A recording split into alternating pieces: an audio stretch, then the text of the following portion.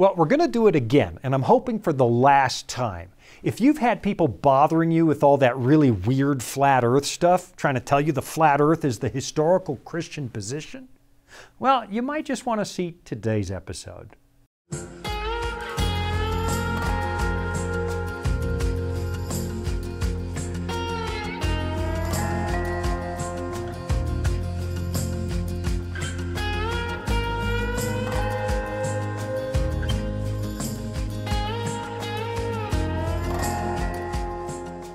Okay, I really debated whether or not we should do this topic again today because, well, I've done it once in the past and it kind of brought some really interesting people out of the woodwork.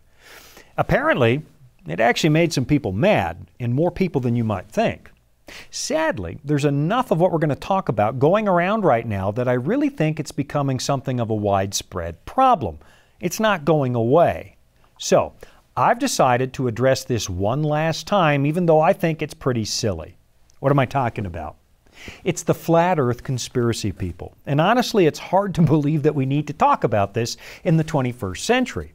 There just seems to be this relentless group of people who think that they've come into a very special body of knowledge. They've uncovered a vast conspiracy by NASA and every single government agency on the face of the planet to hide the fact that the earth is indeed flat.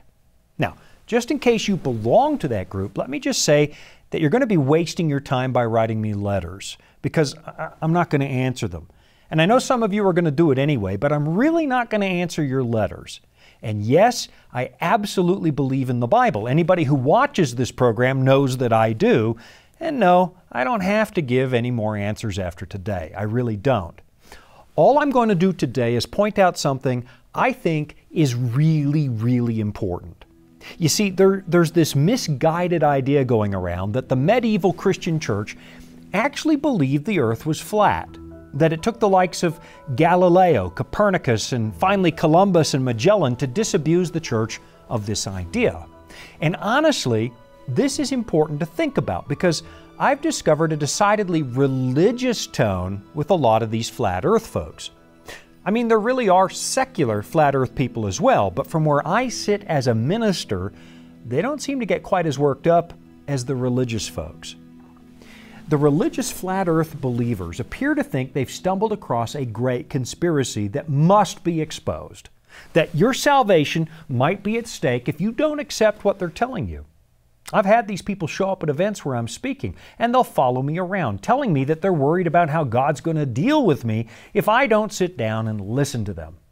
And I can assure you, according to this book, my salvation has nothing to do with the shape of the earth. But now let's get back to this idea that the church has historically taught that the earth is flat and only changed that in recent history. This is an idea that some atheists love to promulgate because it makes Christians look a little ridiculous. But wouldn't you know it? It's not actually true. The church did not teach that the earth is flat, and neither did medieval Christian scholars. We've known the earth as a sphere for a really long time. Of course, that doesn't mean that the idea of a flat earth never showed up among Christians at all, because it did. And it's happening again. But today, it's the history of how this happened that I want you to think about, because it's not what you've been told, not even close. You really can find ancient Christian writers who promoted the idea of a flat earth. But here's the catch. There were only two of them. And until the 17 and 1800s, the rest of Christianity didn't take those guys seriously on just about anything they said. And I'll tell you who they were in just a moment. But before I get to that, let me introduce you to two other guys who were very popular speakers back in the 19th century because they traveled the countryside telling people that science and the Bible were irredeemably opposed to each other. Their names were John William Draper and Andrew Dickson White. Back in 1874, John William Draper published a book called A History of the Conflict Between Religion and Science. It was a bit of a manifesto, really a polemic work designed to ridicule the intelligence of most Christians. And because Draper had published a very popular history of science before he put this book out, and because he was a very popular and gifted speaker, a lot of people took this work to heart. Now, I'll give him credit where credit is due. He rightly pointed to the rise of Constantine and the marriage of church and state as a key turning point here in the West, a point where the church began to prize political power more than it did preaching the gospel. If you've been watching this show, you know I believe that's true. The marriage of church and state back in the 4th century was not a good thing and led to some really embarrassing episodes for the church. You know, like the burning of heretics at the stake and those kinds of things. But then Mr. Draper went one step further and suggested that the church rejected rationality and science at the very same time. Here's what he actually wrote.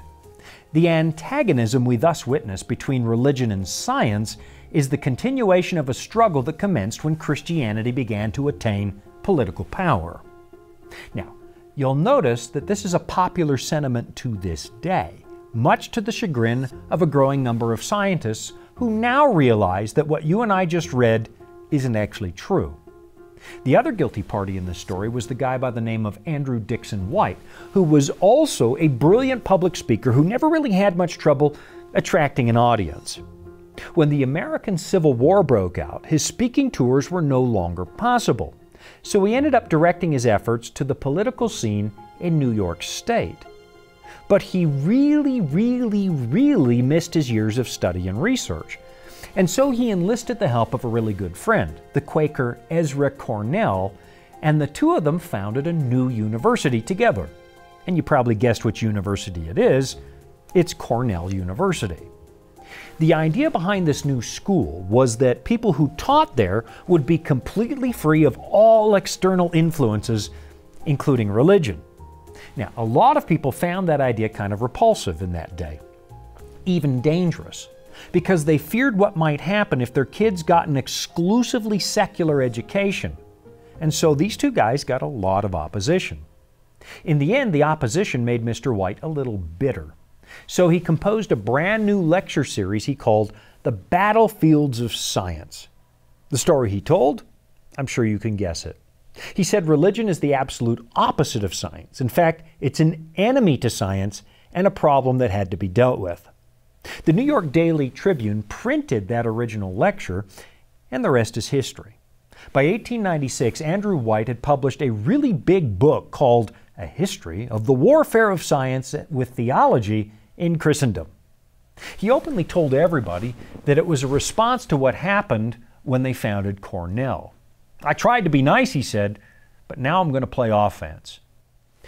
Both Draper and White insisted that only a simpleton would continue to believe in the words of the Bible.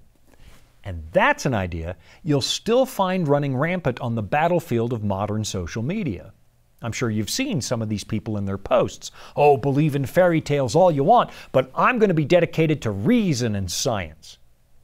So, what would you guess would be one of the biggest points that Draper and White presented in these books of theirs? The church, they said, has historically taught that the earth is flat, and they even persecuted the people who said that it wasn't.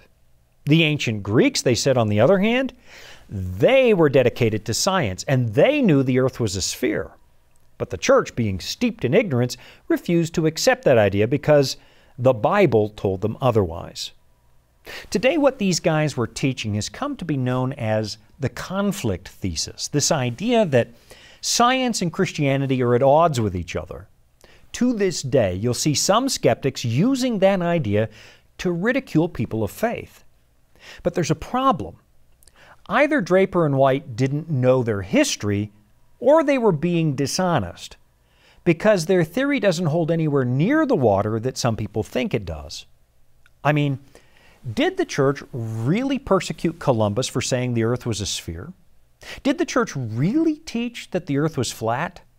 The answer is absolutely not. And as soon as we take a really quick break, I'll come back to tell you what really happened. Here at the Voice of Prophecy, we're committed to creating top-quality programming for the whole family, like our audio adventure series, Discovery Mountain. Discovery Mountain is a Bible-based program for kids of all ages and backgrounds. Your family will enjoy the faith-building stories from this small mountain summer camp and town. With 24 seasonal episodes every year and fresh content every week, there's always a new adventure just on the horizon. here's a problem I find when it comes to all this flat earth stuff. There's a handful of very vocal so-called believers who take advantage of social media to publish their misguided notions. What they do is insist that the Christian faith has always taught a flat earth until recent history. But then, in order to accommodate the evolutionists they teach, the church went apostate and agreed that the earth is round, or it's always some kind of variation of that. The problem is, none of that's true. The idea that the church believed in a flat earth was propagated by the likes of Draper and White. But where did they get that idea? Well, they got it from two ancient Christians named Lactantius and Cosmas, who were converts from paganism. What the skeptics will tell you is that all the church fathers believed in a flat earth. But again, that's not true. Go ahead and read all you want from the early Christians about the shape of the earth, and you'll only find two people who actually said that, Lactantius and Cosmas. Now, if you're watching the video version of this, I didn't have a picture of Cosmas, so this is just one of his maps I've put up on the screen. I'm guessing that before today, most of you have never even heard of these two guys. Do you know why? It's because they were essentially theological nobodies. Nobody believed what they said on a massive range of subjects. They were not influential. But now listen to what Mr. White said. He wrote about the church and a flat earth. And he writes, "Some of the foremost men in the church devoted themselves to buttressing the model with new texts and throwing about it new outworks of theological reasoning. The great body of the faithful considered it a direct gift from the Almighty." I'm sorry. The foremost men of the church? Not even close. Lactantius and Cosmas were anything but. Let me read you something about Lactantius by a professor of history named Jeffrey Russell, who said his views eventually led to his works being condemned as heretical after his death. Now, Lactantius died in AD 325, which you'll note is a very long time ago. He continues, "He maintained, for example, that God wills evil as a logical necessity, and that Christ and Satan are metaphorical twins, two angels, two spirits, one good and one evil, both created by God." In other words, Lactantius was a heretic. So it seems a little weird that Draper and White would insist that he was some kind of foremost thought leader in the early church. He wasn't. But of course, what about Mr. Cosmas, the other flat earth Christian from the very ancient past? Well, you get the same story. People liked him at the time because he was eloquent. But you will search high and low for the medieval scholar who took him seriously. Both of these guys were theological nobodies. And wouldn't you know it, if you go back and read the real influencers of the early church, guys like Augustine or Aquinas, you will not find them talking about a flat earth. They said it was round. You know why? It's because the Christian church has always believed that. But just in case you're not convinced, let me read you just a little bit more, this time from the work of Alan Chapman, a historian in Oxford. This comes from his book, Slaying the Dragons. He says, "Let us be clear about one thing. No medieval scholar of any worth thought that the earth was flat. One needs only to read the astronomical literature of the Middle Ages to realize that the spherical nature of the earth, about 6,000 or 8,000 miles across, was standard knowledge and taught to university students from Salamanca to Prague. Inherited in unbroken succession from the Greeks, in fact, taught by the Venerable Bede to the young monks of Jarrow Abbey in AD 710, and encapsulated in John of the Holy Wood's Latin textbook, De Sphera Mundi, on the sphere of the earth, of around 1240.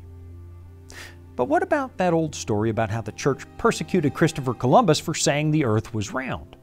Well, remember, we just discovered that the spherical earth was being taught to university students in Salamanca in the medieval period. And the legend goes that it was a council at Salamanca that condemned Mr. Columbus for his round earth beliefs. So how could that be? Well, it didn't happen. What the church disputed with Columbus was the size of the globe, not the shape. The Greek mathematician Eratosthenes had already calculated the circumference of the earth in his famous Egyptian experiment back in 240 BC. He noticed that when he looked down a well in the city of Cyrene at 12 noon on the summer solstice, his head completely blocked the reflection of the sun. That meant that the sun was directly overhead.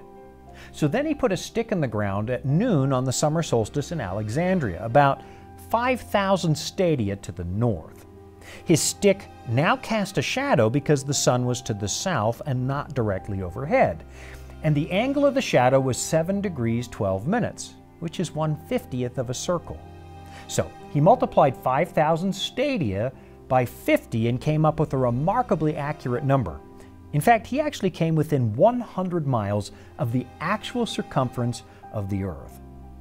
The problem that Columbus faced had nothing to do with a flat Earth. His problem was that he was using a different measurement. We think it was one that was calculated by Ptolemy, and Ptolemy was wrong. His number was too small. So Columbus figured the trip to Asia was a lot shorter than it really was.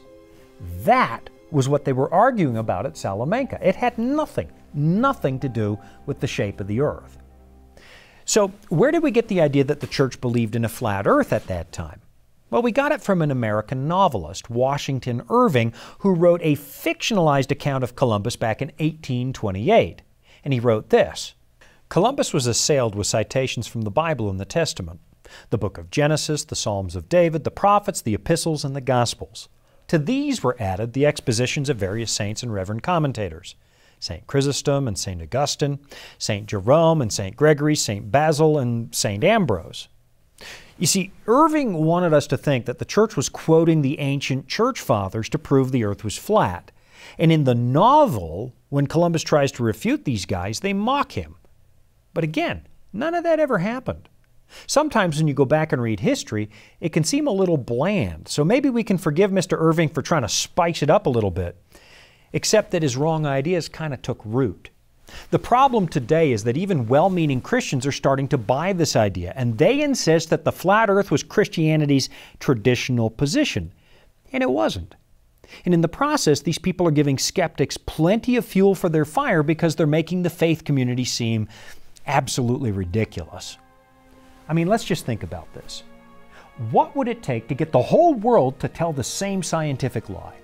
Every single scientist at NASA, every politician, every church leader, every photographer, every astronomer, absolutely everybody on the earth has to cooperate. If you've ever tried to keep a secret, you know how preposterous that is. And here's the ironic thing. Flat Earth Christians will tell you that they're trying to defend the Word of God against the godless, against the evolutionists, and wouldn't you know it? It was the skeptics, guys like Draper and White, who made that story up in the first place to discredit the church and defend Darwin. But Christians really believe that, Shawn. The round earth is a new idea. No, it's not. Not even close. And after we take another really quick break, I'll demonstrate that. So enjoy your ride on this very round ball we call home, and I'll be right back after this. Life can throw a lot at us. Sometimes we don't have all the answers. But that's where the Bible comes in. It's our guide to a more fulfilling life. Here at the Voice of Prophecy, we've created the Discover Bible Guides to be your guide to the Bible. They're designed to be simple, easy to use, and provide answers to many of life's toughest questions. And they're absolutely free. So jump online now, or give us a call and start your journey of discovery. There are people out there who want you to believe that the Christian church actually thought the earth was flat up until relatively recent times. But honestly, these folks just haven't done their homework. You might remember reading Canterbury Tales by Geoffrey Chaucer when you were in high school. It's a collection of stories told by travelers to pass the time. And here's a line you find in the chapter called The Franklin's Tale. Aurelius, with blissful heart anon, answered thus: Fly on 1,000 pound, this wide world, which that men say is round. Wait a minute, I thought these guys believed the earth was flat. This was written more than 100 years before Columbus, and nobody tried to burn Chaucer at the stake for writing that. Now here's the Venerable Bede, who lived in the late 600s and early 700s AD, and he's writing a textbook. He said, "The cause of the unequal length of the days is the globular shape of the earth. For it is not without reason that the sacred scriptures and secular letters speak of the earth as an orb. For it is a fact that the earth is placed in the center of the universe, not only in latitude, as if it were round like a shield, but also in every direction, like a playground ball, no matter what way it is turned." Now that was a good 800 years before Columbus, And you'll notice how careful he is. He says the earth is not like a shield or a disc, which is what the flat earth people want you to believe that the church used to teach. But hundreds of years ago, Bede was telling his students, it's a sphere. It's a ball. About all we can criticize there is the way he places the earth at the center of the universe, which we did believe at the time. And you know what never happened? The Venerable Bede was not condemned by the church for saying that. You know why? They all knew the earth was a sphere, full stop. Historically speaking, there are only two exceptions, Lactantius and Cosmas, and nobody took them seriously. And this idea that Columbus's crew was terrified they were going to sail off the edge of the earth, also nonsense. I mean, they did have two complaints. One, that the trip was taking longer than expected, and two, it might be impossible to get back home because the winds were going in the wrong direction. But all those men knew the earth was a sphere. And I know right now there are some people watching or listening who are getting mad, and you think I'm a deceiver or that I don't believe the Bible. I can assure you, I believe it. I spend hours in the Bible every single day. But just for the sake of argument, let's say you're right. Just for a moment. The earth is a disk covered by an impermeable canopy. The moon landings were faked by Kubrick, and we've never been to space, and there's a massive conspiracy keeping us from seeing what's on the other side of the ice wall in Antarctica. Let's just say, for the sake of argument, all of that is true. I still have a question for you. So what? I think I asked that the last time we talked about this, but again, so what? What difference does this make to your daily life? When you get up tomorrow morning, how is that knowledge going to make one bit of difference in your life? Are you Elon Musk? Are you planning a space voyage? Are you planning to launch a satellite? You're not. All you're doing is making Christians look like simpletons, and you're playing right into the hands of the people who concocted this idea in the first place to discredit Christianity. And you're violating a principle that Paul taught when he was dealing with pointless debates. Let me remind you of what he said to his young protege, Pastor Timothy. He wrote, "So flee youthful passions and pursue righteousness, faith, love, and peace, along with those who call on the Lord from a pure heart. Have nothing to do with foolish, ignorant controversies.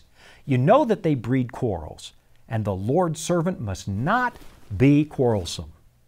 Honestly, you're wasting your life with this stuff. And that applies equally to all those conspiracy theories that people seem to love, especially right here in the United States of America. The gospel is magnificent the way it is, and it doesn't need your help to make it more sensational. So stop! For the life of me, I can't think of one good outcome here. Instead of attracting people to the Scriptures, you're playing into the hands of the skeptics. You're actually promoting the idea that faith and science are opposed to each other, and they're not. In fact, you'll notice that most of what we've discovered in the scientific revolution happened at the hands of people who believed that the universe was orderly, because it was created by an intelligent God. I'll be right back after this.